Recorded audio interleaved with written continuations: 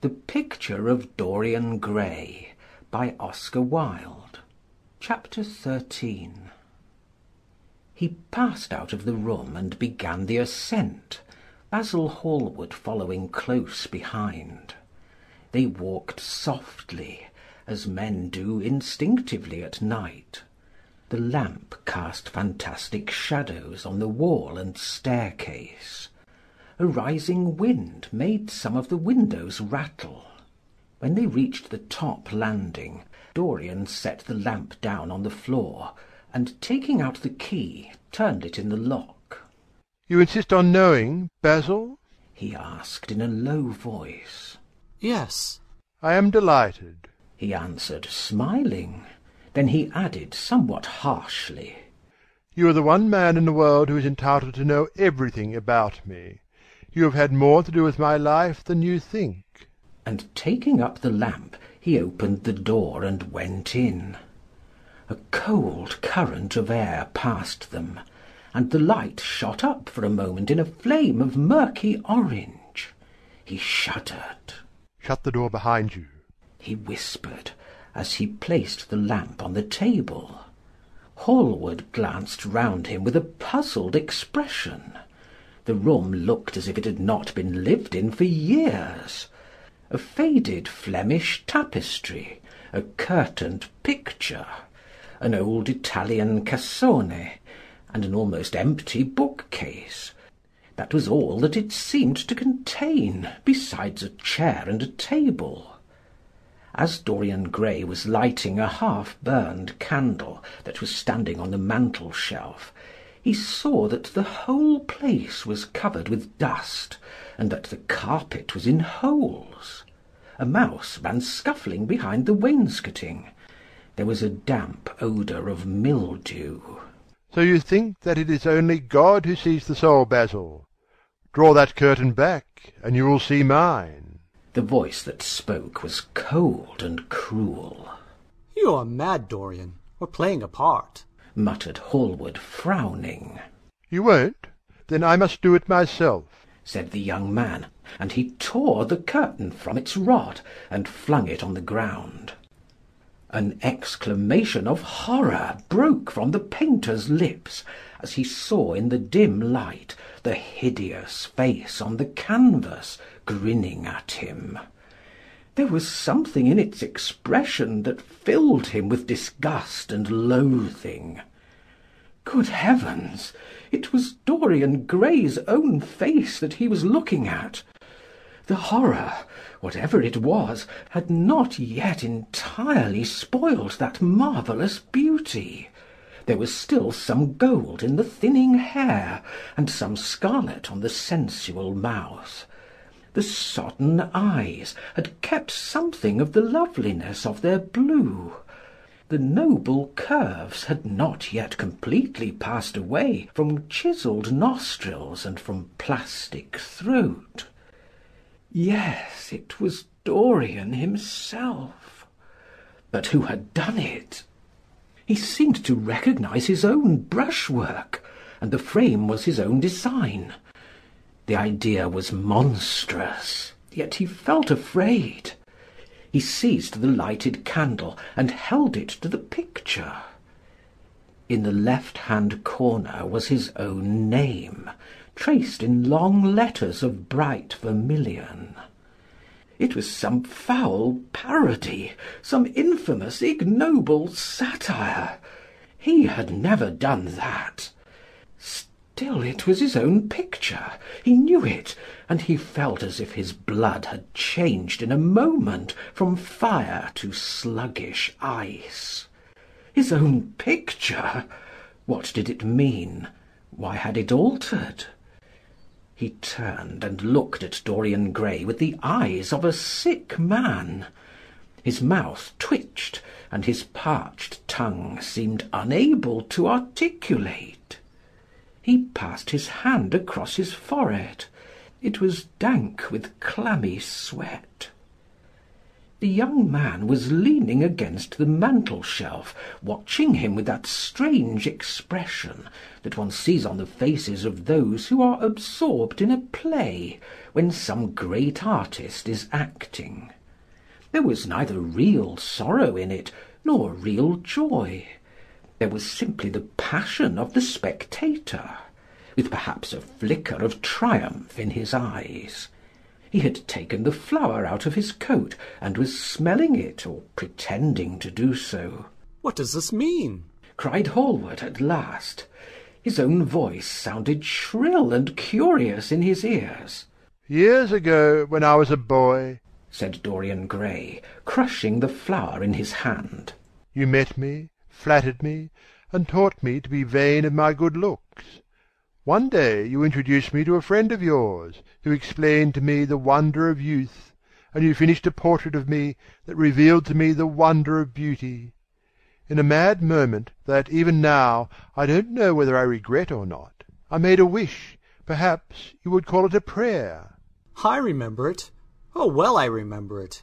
No, the thing is impossible. The room is damp. Mildew has gotten into the canvas. The paints I used had some wretched mineral poison in them. I tell you the thing is impossible." "Ah, what is impossible?"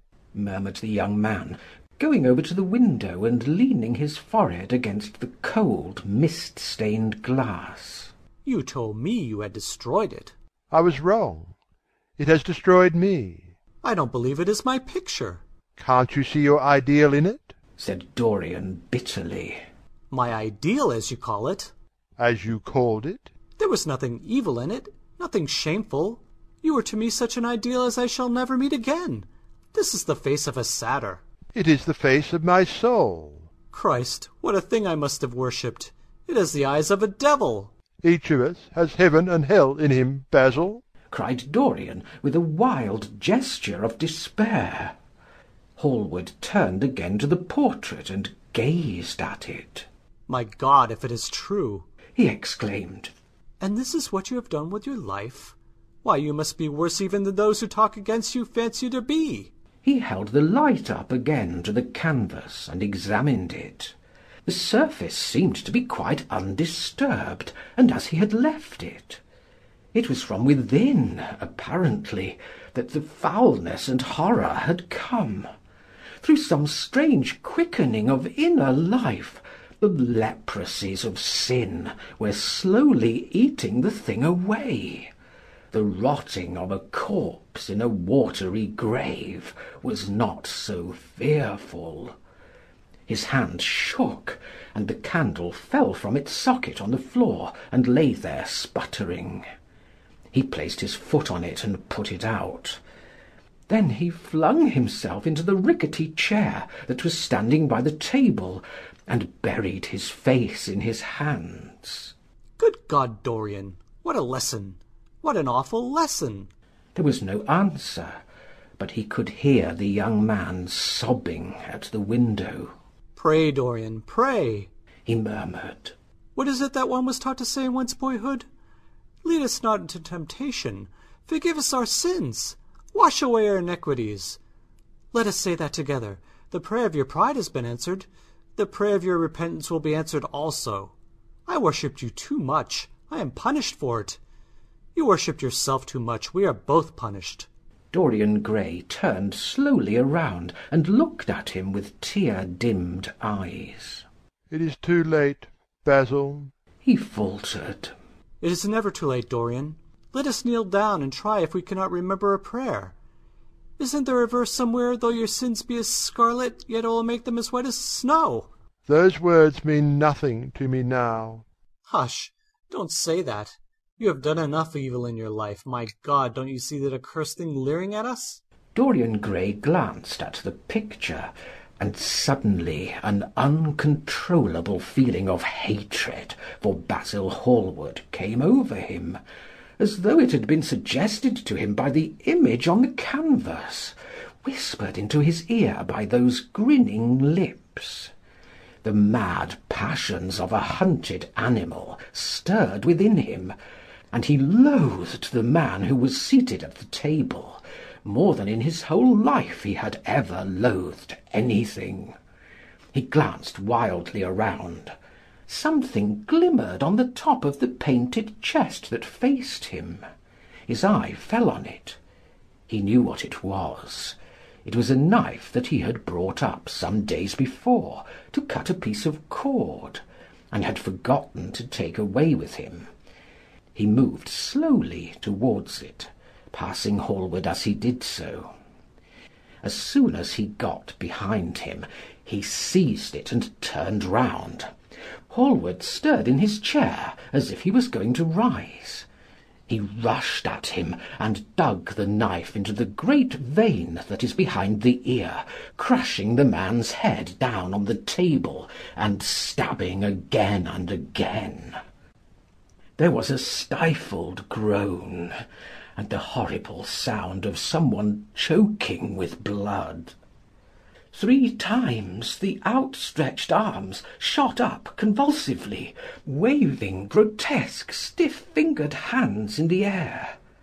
He stabbed him twice more, but the man did not move. Something began to trickle on the floor. He waited for a moment, still pressing the head down. Then he threw the knife on the table and listened. He could hear nothing but the drip, drip on the threadbare carpet. He opened the door and went out on the landing.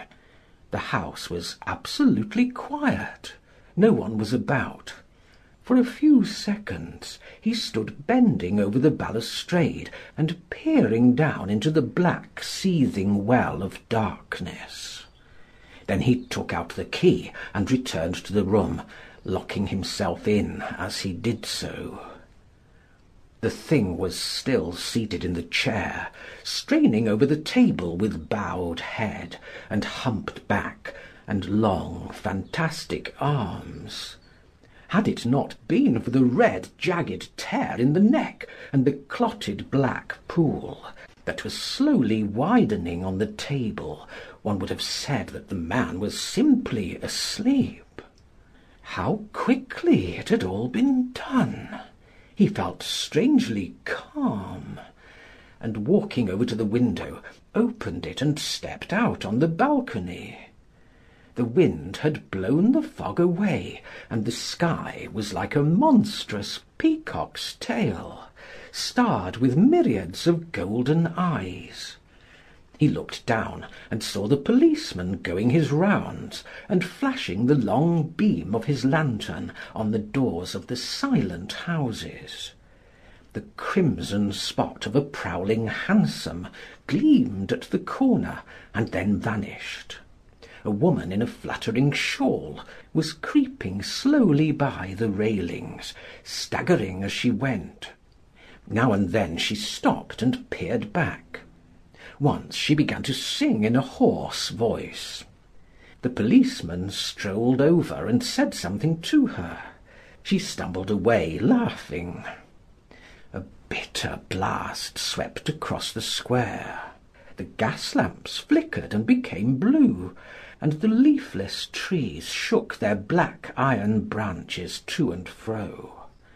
He shivered and went back, closing the window behind him.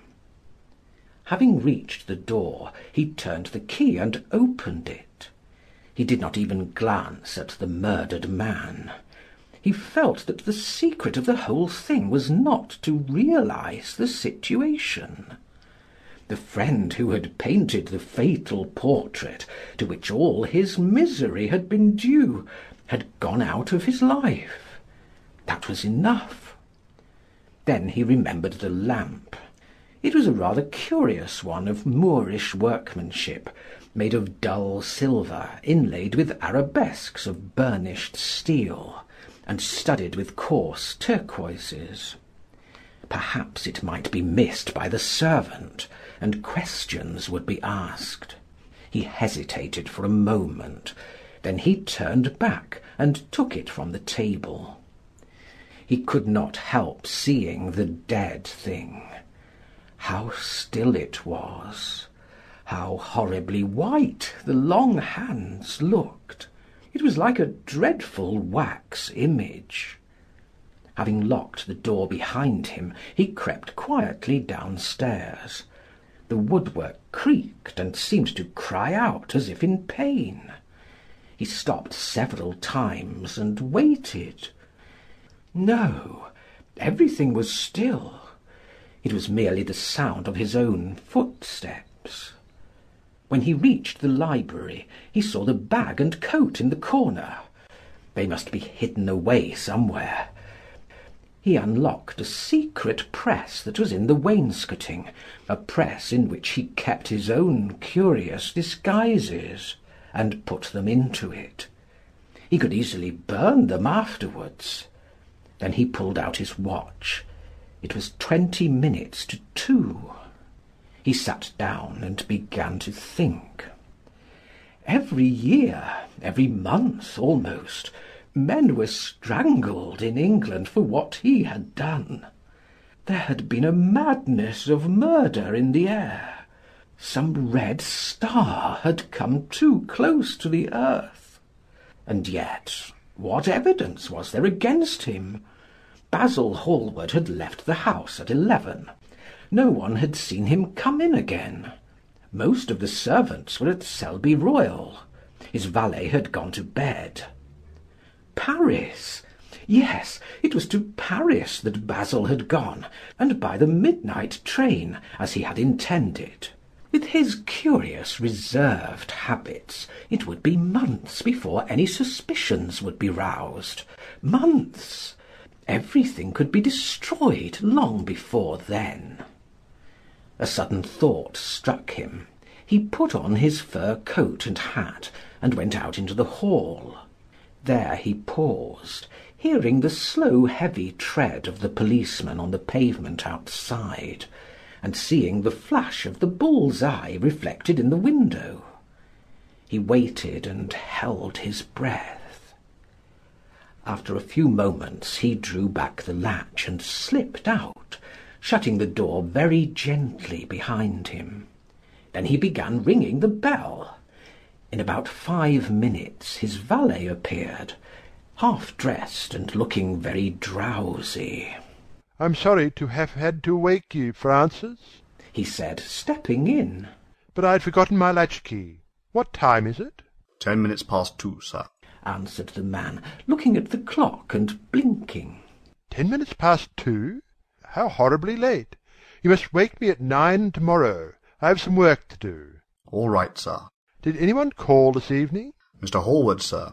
He stayed here till 11, and then he went away to catch his train." Oh, I'm sorry, I didn't see him. Did he leave any message? "No, sir, except that he would write you from Paris if he did not find you at the club." That will do, Francis. Don't forget to call me at 9 tomorrow. "No, sir." The man shambled down the passage in his slippers. Dorian Gray threw his hat and coat upon the table, and passed into the library. For a quarter of an hour he walked up and down the room, biting his lip and thinking. Then he took down the blue book from one of the shelves, and began to turn over the leaves. Alan Campbell, 152 Hertford Street, Mayfair. Yes, that was the man he wanted. End of chapter 13.